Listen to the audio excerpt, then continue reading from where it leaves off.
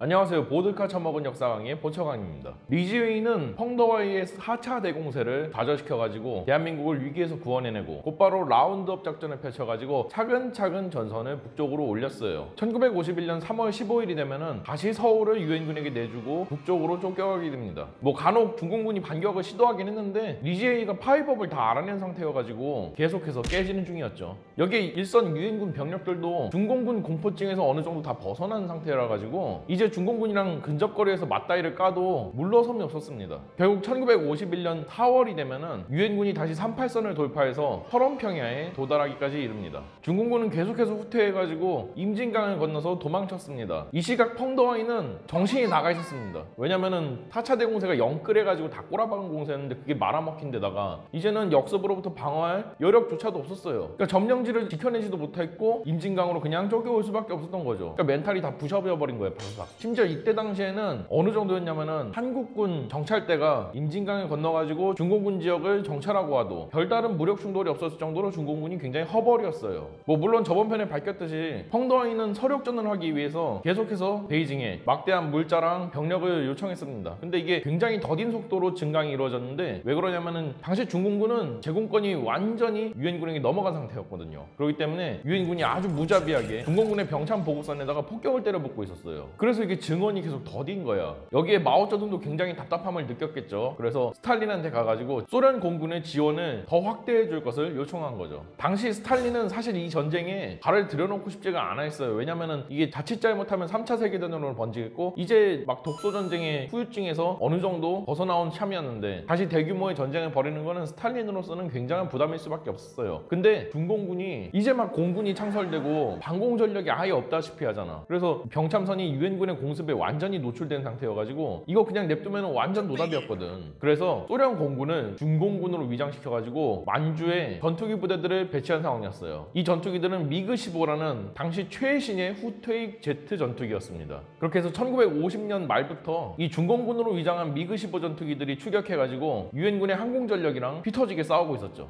유엔군의 항공전력은 물량은 굉장히 막강한데 당시로서는 미그-15를 상대할 만한 성능의 전투기들이 없었어요. 그래서 막대한 피해를 보고 있었는데 다만 미국이들이 항속거리가 짧거든. 그리고 적진에서 만약에 붙잡히면은 소련군이라는 게 들통날까봐 일부러 평안도와 개마고원 일대에서만 활동하는 걸로 활동 지역을 정해놨죠. 그리고 유엔군은 이곳을 미국이들이 주로 출몰하는 곳이다라고 해서 미그엘리라고 불렸습니다. 사실 유엔군도 눈치 다 깠지. 이거 소련군 거라는 거. 근데 유엔군도 마찬가지로 3차 세계대전으로 번지면은 골치 아픈 건 사실이거든. 그래서 그냥 모르는 채 해주고 있었어요. 마오쩌둥은 이 전투기 부대들의 증강을 요청한 거죠. 스탈린은 마오쩌둥의 헬프를 마지못해서 들어줄 수밖에 없었어요. 원래 자기가 책임졌어야 될 전쟁인데 어쨌든 나 대신에 중공군이 짬 맞아가지고 북한을 책임지고 있으니까 이 정도라도 해줘야겠다 해가지고 추가적인 항공전력 파견이 이루어졌습니다. 그래서 1951년 초부터 유엔군은 이전과는 비교가 되지 않을 정도로 큰 항공전력의 피해를 입어야 됐고 폭격 성공률은 나날이 급락했죠. 이렇게 보급선의 숨통이 좀 트이니까 중공군이 본격적으로 증강되기 시작합니다.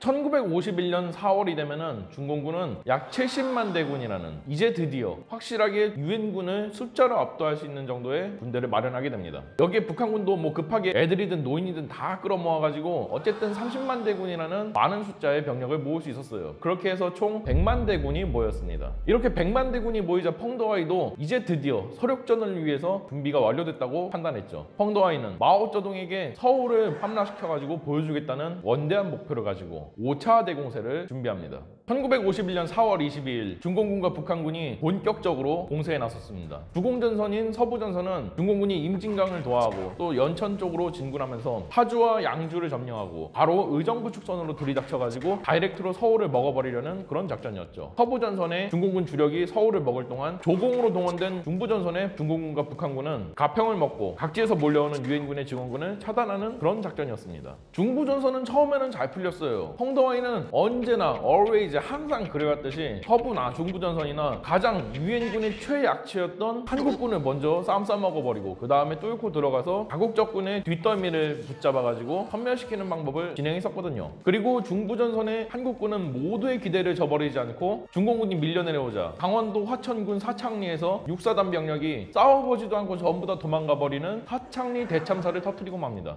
유엔군 수뇌부와 리지웨이가 육사단장을 불러놓고 나서 네가 사람 새끼냐고 이렇게 쏘아붙였지만 이미 이미 때는 늦었어요. 중공군은 이미 화천을 넘어가지고 가평으로 몰려들어오고 있었고 유엔군의 배후가 뚫려가지고 유엔군이 포위선멸당할 위기에 처해버린 겁니다. 리지웨이도 굉장히 당황스러울 수밖에 없었는 게 이전까지의 한국군은 그래도 한두 번이라도 중공군이랑 싸워보다가 모랄빵 나는 경우가 굉장히 많았었는데, 그래서 리지웨이는 그래도 한국군이 아무리 못 싸워도 야라메레카 내지는 고기방패 역할이라도 제대로 할 수 있을 거라고 판단했는데 이제는 아예 싸워보지도 않고 다 도망가 버리니 당황스러울 수밖에 없었죠. 이렇게 리지웨이의 방어 계획은 초장부터 꼬이기 시작했고 펑더화이는 미소 짓기 시작했습니다. 이때 한국군이 화천을 걸음 하나 살려라 하면서 도망갈 때 좌우가 당연히 뚫렸으니까 여기를 방어하던 호주군 등 영연방군이 중공군한테 포위선멸당할 위기에 처했거든요. 근데 영연방군마저 뚫리면은 가평으로 가는 고속도로가 뚫리는 거나 마찬가지니까 영연방군은 이렇게 얘기했습니다. 에휴, 내가 저 새끼들 저럴 줄 알았다.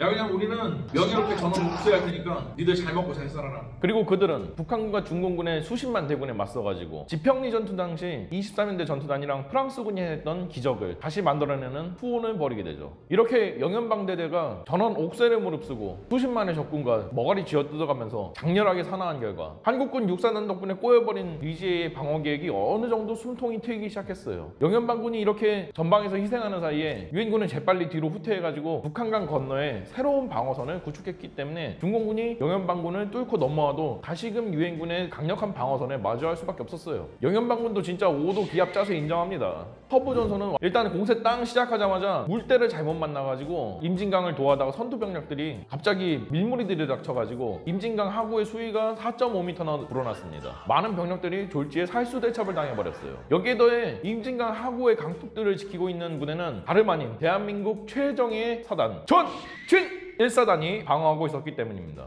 1사단은 대한민국 최고의 명장인 백선엽이 직접 지휘하고 육성해낸 그런 사단이고 최초로 평양에 입성한 사단이라는 그런 타이틀까지 가지고 있는 굉장히 강력한 사단이에요. 중공군은 한국군이 중부전선에서 6사단이 무너진 것처럼 똑같이 무너질 거로 판단하고 1사단 담당 구역을 계속 두들겼습니다. 탈수대첩을 당한 와중에도 불구하고 병력 자체가 많다 보니까 피지컬로 한국군을 압도하려고 계속 달려들었어요. 그러나 파평산과 가막산에 걸쳐가지고 진지를 치고 있는 1사단 11년대, 12년대는 꿈쩍도 하지 않았습니다. 연천을 뚫고 온 중공군도 양주로 내려가는 길목에서 만난 거는 장판파의 장비처럼 길목을 떡하니 지키고 있는 영국군의 글로스터 대대였습니다. 글로스터 대대는 상부에 이렇게 요청했습니다. 부대원들은 전부 너덜너덜하고 더 이상 효과적인 작전을 펼칠 수 없습니다. 그러나 이곳을 지키라면은 지키겠습니다!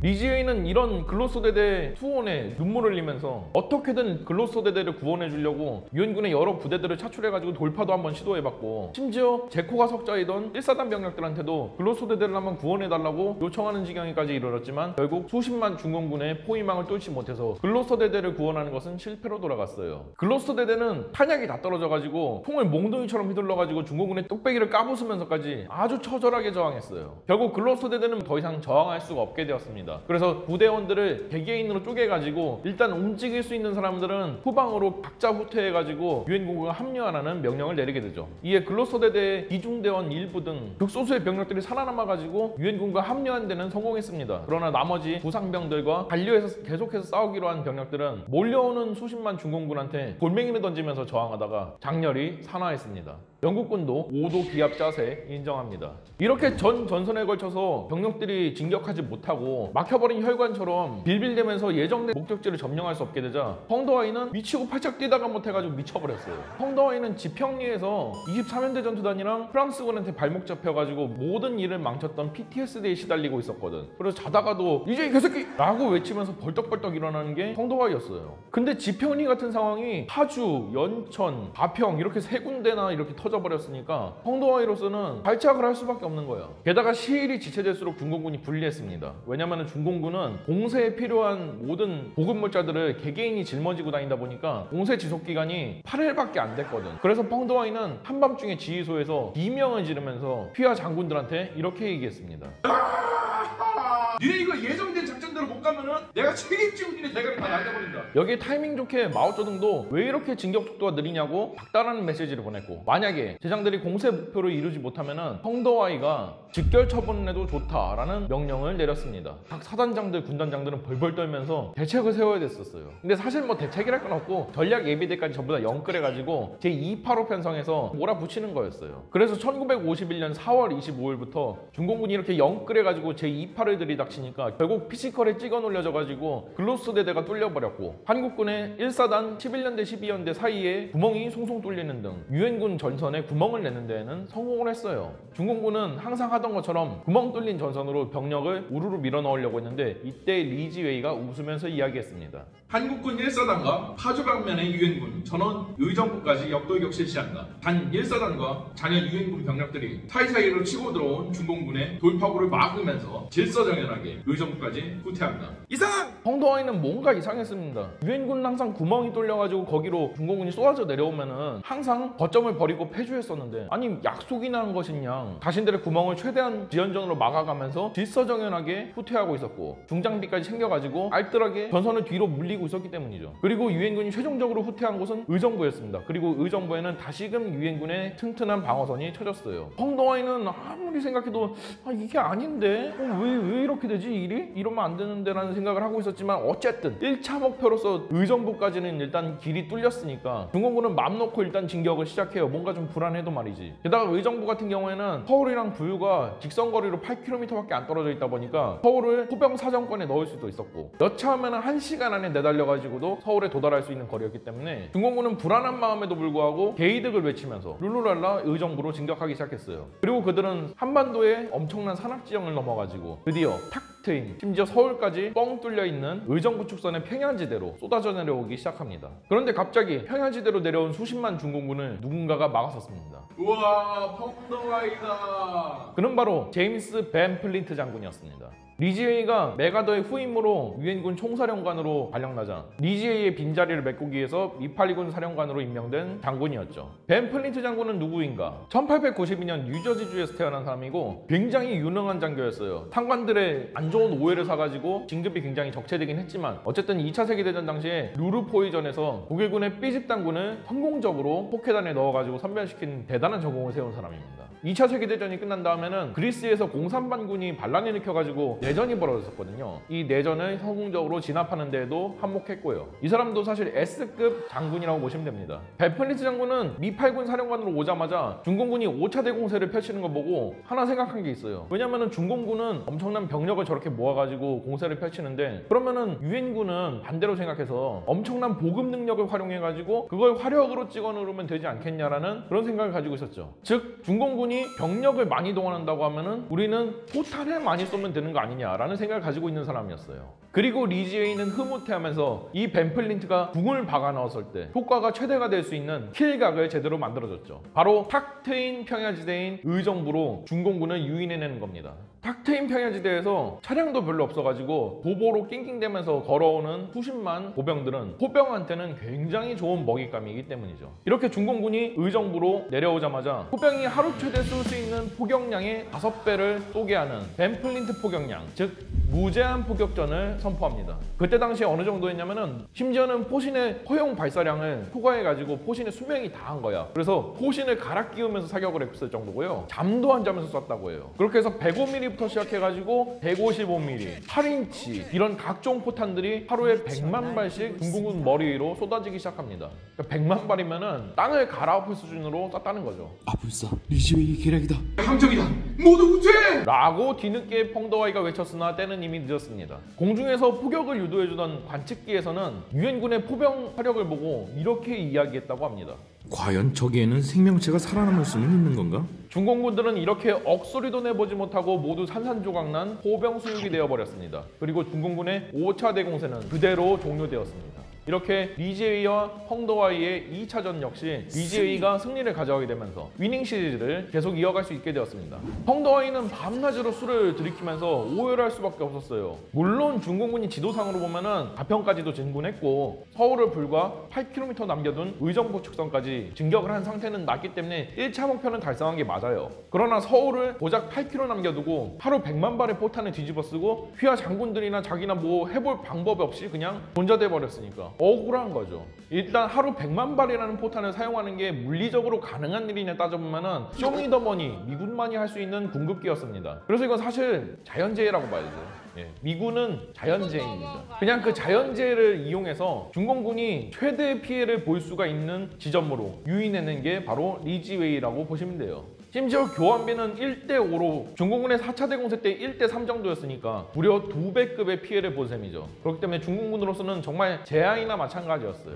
결과를 보고받은 마오쩌둥도 이거는 자연재해라고 인정을 할 수밖에 없었어요. 그리고 뭐 휘하 제장들이 1차 목표는 달성했기 때문에 처벌하기도 좀 애매했고, 대신 마오쩌둥은 1차 목표를 이루었으니까 곧바로 재공세를 시작해가지고 2차 목표로 서울을 점령을 하고 다시 펑더화이를 닥달하기 시작합니다. 펑더화이도 조금만 더 가면은 서울이 코앞인데 한번 해볼 수 있지 않을까라고 해가지고 다시금 리지웨이의 허를 찌르는 작전을 하나 기획하게 되는데요. 펑더화이와 리지웨이의 진검승부 3차전을 기대해 주시죠.